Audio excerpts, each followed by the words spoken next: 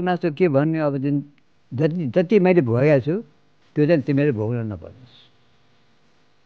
मेरो छोराले चाहिँ तिनीहरूलाई चाहिँ त्यति चाहिँ गर्नु नपरोस्।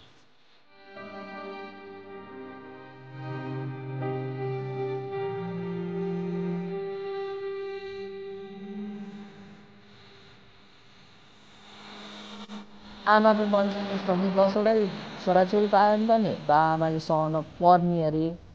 तर छोराछोरी एउटा बाआमालाई पनि त्यो छोराछोरीले सहन नहुने अरे क्या। अब त आमाको मन कस्तो उहाँ त।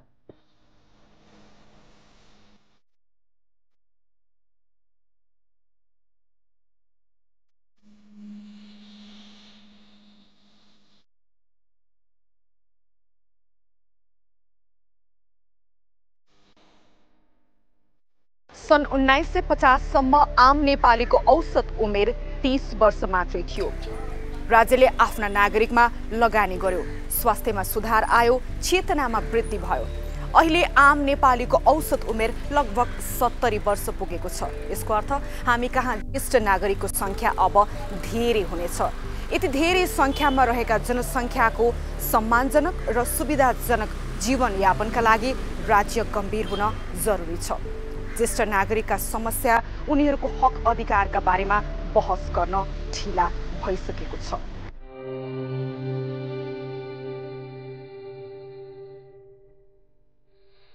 अनुभवलाई हामी गहना मान्छौँ। अनुभवी चिकित्सक, अनुभवी लेखक, अनुभवी पत्रकार, अनुभव बोकेका मानिसको सान नै बेग्लै। तर जीवनमा दुःख सुख तीता मीठा भोगाएको अनुभव बोकेका मानिसको अनुभव, जसलाई हामी ज्येष्ठ नागरिक भन्छौँ, तिनको अनुभवको भने हामी सम्मान गर्दैनौँ। बरु राज्य, समाज र परिवारले नै बोझ ठान्दछ। त्यसैले वृद्धावस्थाको कल्पना गर्दा पनि हामीलाई डर लाग्छ।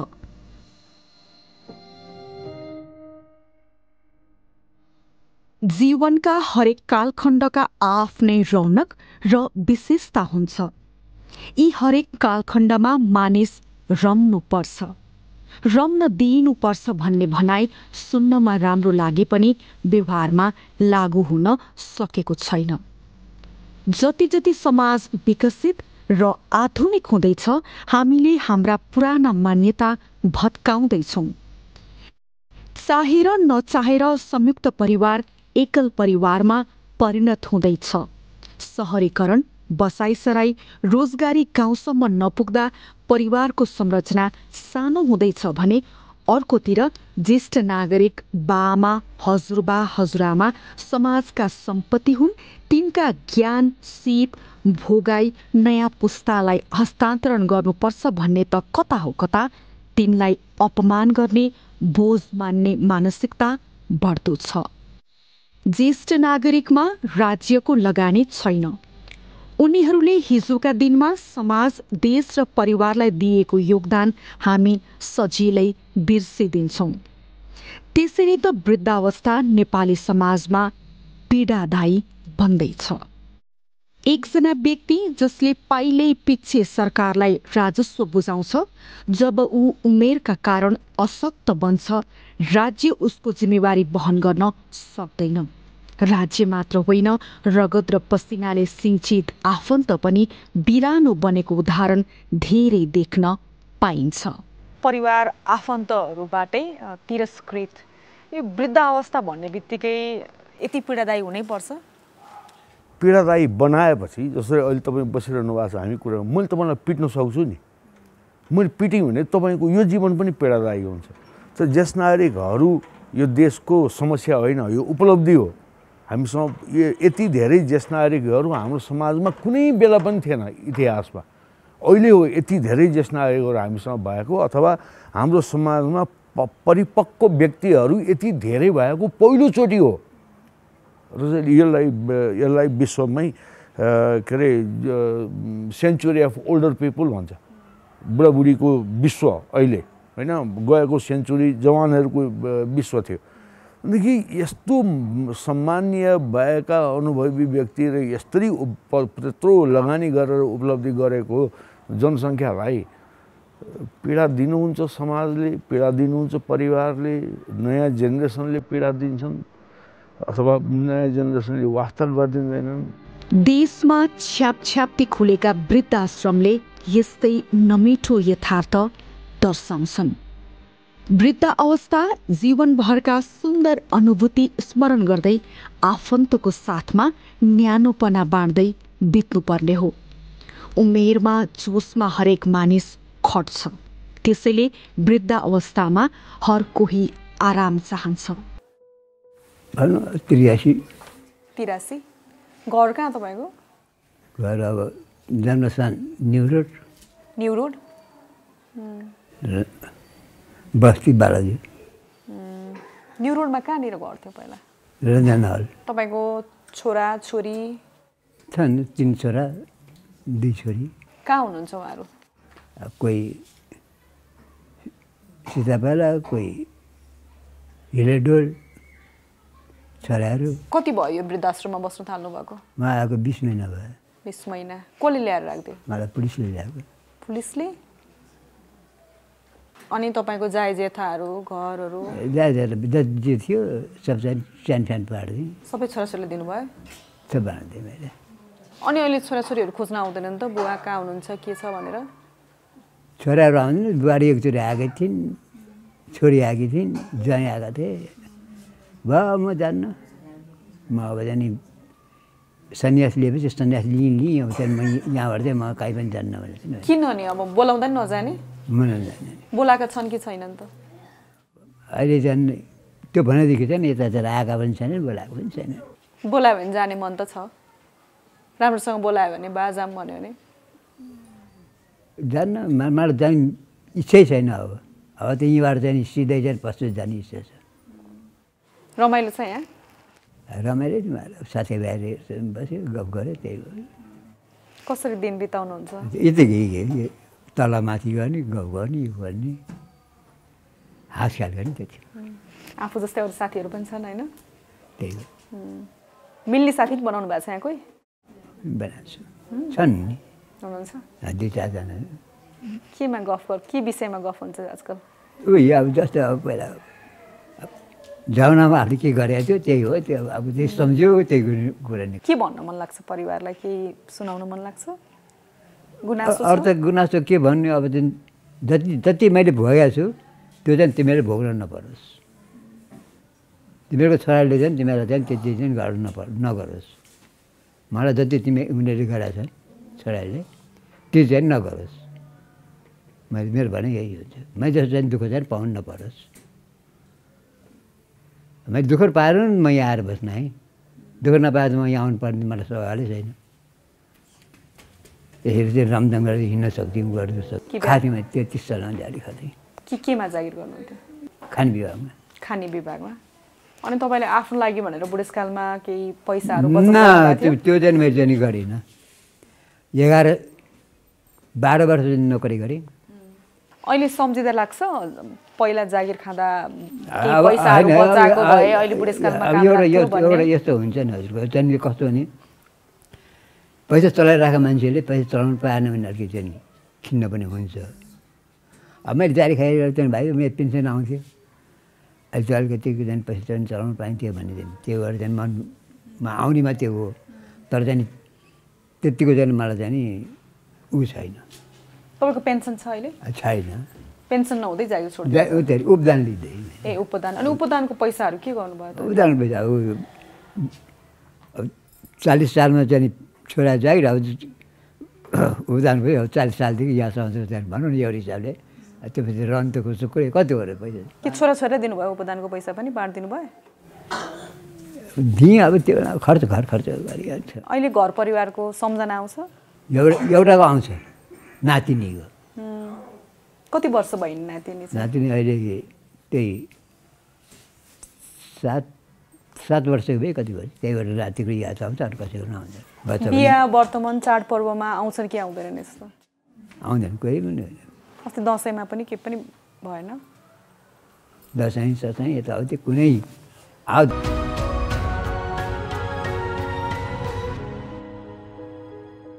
आजको आवश्यकता राज्यले के गर्नुपर्छ? राज्यले एउटा काम गर्नु घर परिवारका सदस्यले के गर्नुपर्छ छोटकरीमा? राज्यले के गर्नु पर्यो भनेदेखि हेर्नुहोस् राज्यकै अरबौँको खरबौँको र पुस्तौँ पुस्ताले काम गरेर हामी नेपालीको औसत आयु अहिले 70 वर्ष पुर्याएको छ भनेपछि हामीले यत्रो स्वास्थ्यमा लगानी गऱ्यौँ। किन यसरी 40 वर्ष हाम्रो आयु थपियो त भन्दाखेरि अहिले हामीले मेडिकल कलेजहरूमा लगानी गऱ्यौँ, डक्टरहरू बनायौँ, नर्सहरू बनायौँ होइन, हेल्थ लिट्रेसी बढ्यो। त्यसले गर्दा मान्छे हेल्थ कन्सियस भयो, रेडियोले करायो, टिभीले देखायो होइन, स्वास्थ्य कार्यक्रम भन्यो भने मान्छेहरू त यत्रो लगानी गरेर न भएको छ त्यो उपलब्धि। भने एउटा नेपालीको कुल आयुमा 40 वर्ष थपिएको छ हो। अब त्यो 40 वर्षको आयु हामीले कसरी प्रयोग गर्ने भन्ने त्यो त सोच्नुपर्छ कि पर्दैन? त्यो त सम्पत्ति हो नि। राज्यको सम्पत्ति भनेको त्यो देशका जनता र तिनीहरूमा भएको क्षमता हो। सरकारले गर्नुपर्ने के हो भने उचित स्वास्थ्य सेवा, उचित डाक्टरहरू, उचित शिक्षा, ज्येष्ठ नागरिक मैत्री शिक्षा, संरचनाहरू ज्येष्ठ नागरिक मैत्री संरचना र समाजमा ज्येष्ठ नागरिकहरूलाई चाहिने जनचेतनाको प्रवाह। परिवारको भूमिका चाहिँ के हुन्छ होला? होइन, जब राज्यले यो बाटो लिने बित्तिकै परिवारले पनि बुझ्न थाल्छ। राज्यले त अघि मैले भने जस्तो सेवाहरू हुनु पर्यो। जुन सेवाहरू छैन त्यसमा जहाँ त्यो जनचेतनाको कमी छ त्यस्ता चेतनाहरू फैलाउने काम गर्नु पर्यो होइन। तपाईँकै भन्नुहोस् न, रेडियोमा सुन्नुभयो होला सुत्केरीलाई झोलिलो पदार्थ खुवाउनुहोस् भनेर रेडियोले भन्छ हो।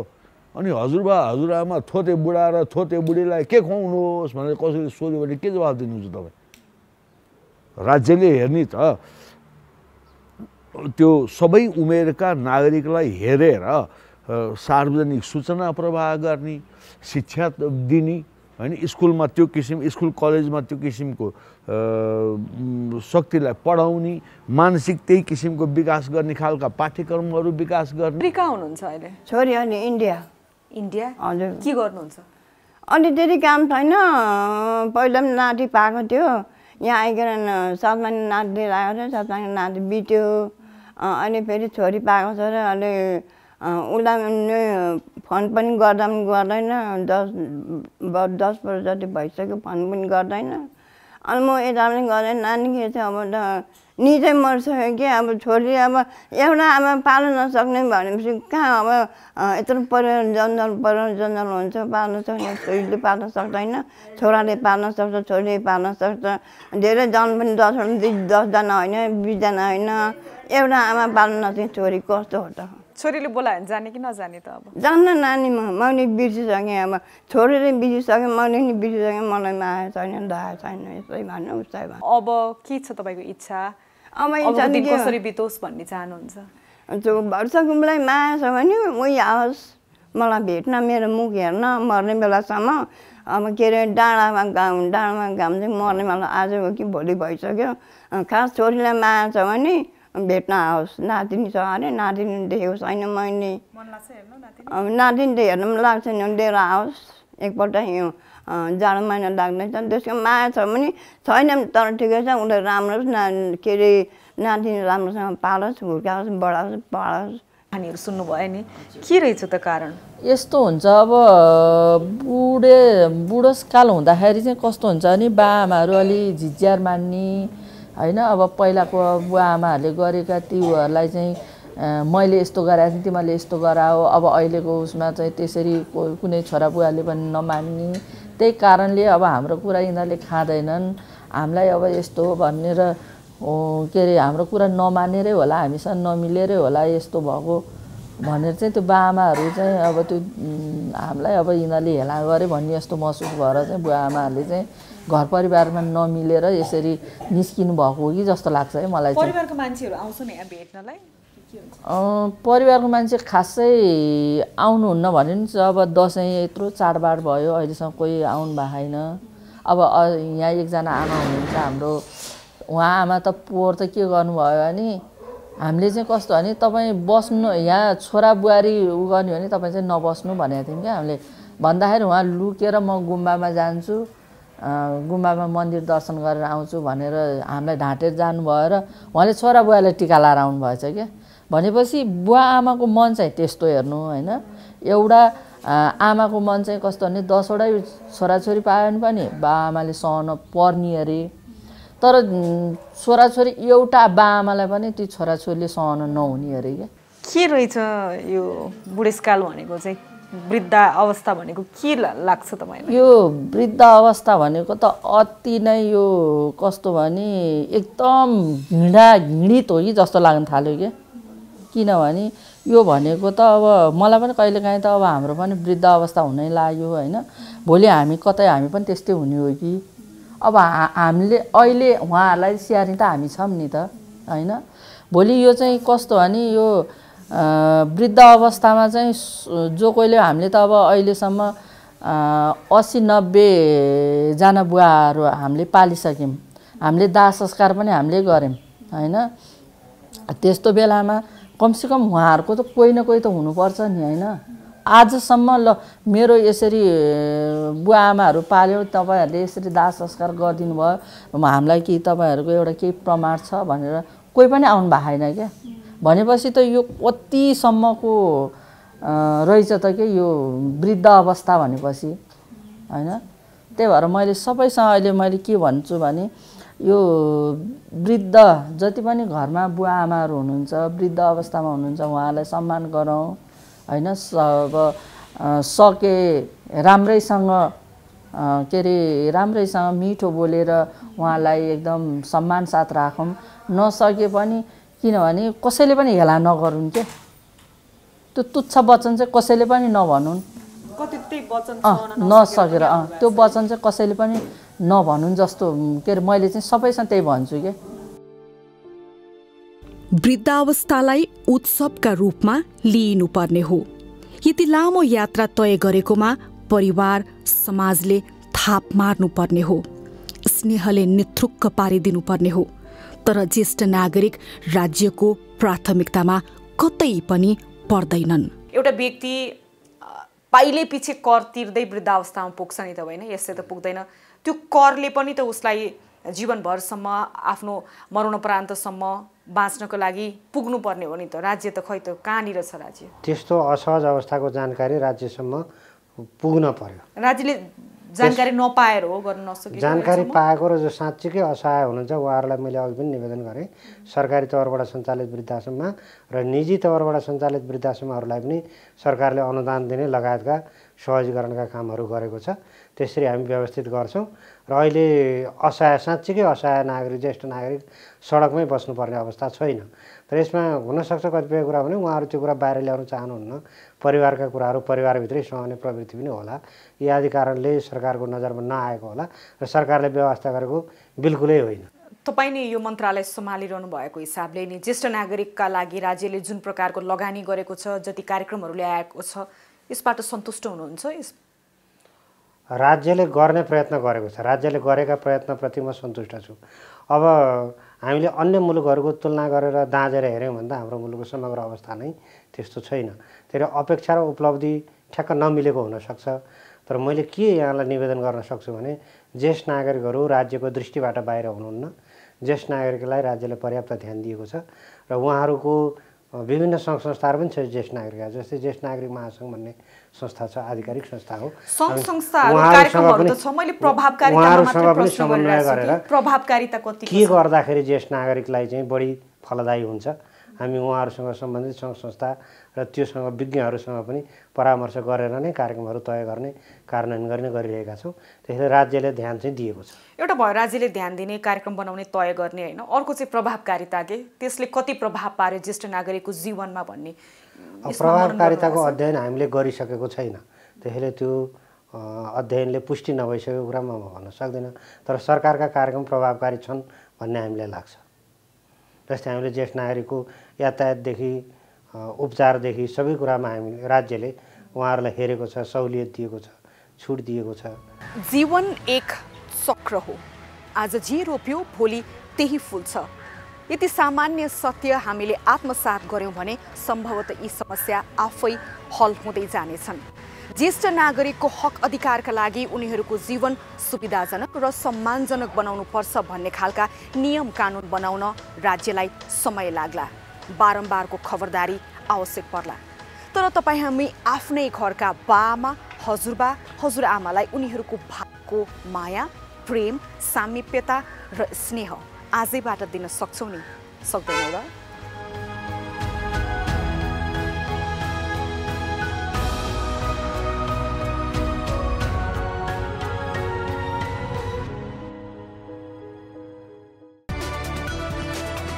It's an AP1 presentation.